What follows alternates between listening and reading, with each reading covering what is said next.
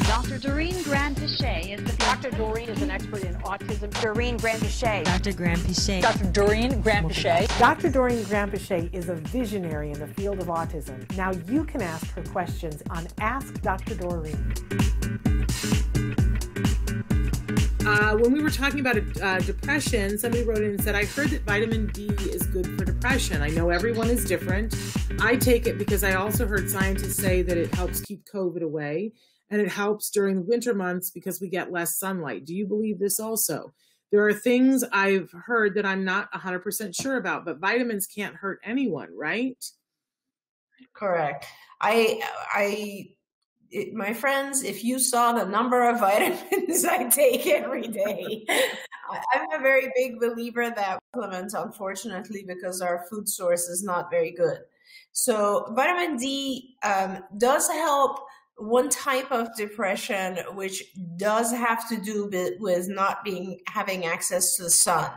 So in cold places and in like dark, rainy climates, vitamin D is always recommended. And you are right that people have been saying that vitamin D is good right now for COVID. I have also read that. It's funny with vitamin D, there used to be a lot of science and literature about how it can be harmful for the liver years ago.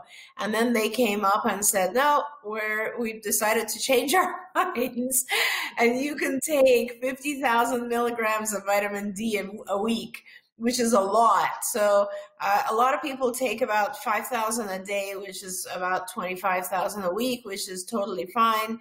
And yes, you could even take double that. So as an adult.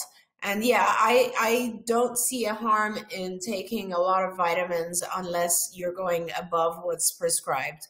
But I agree. I mean, we need our vitamins. They certainly do help.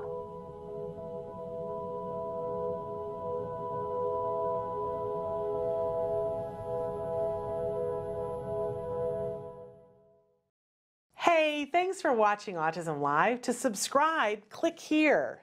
And if you'd like to check out some more of our videos, click here.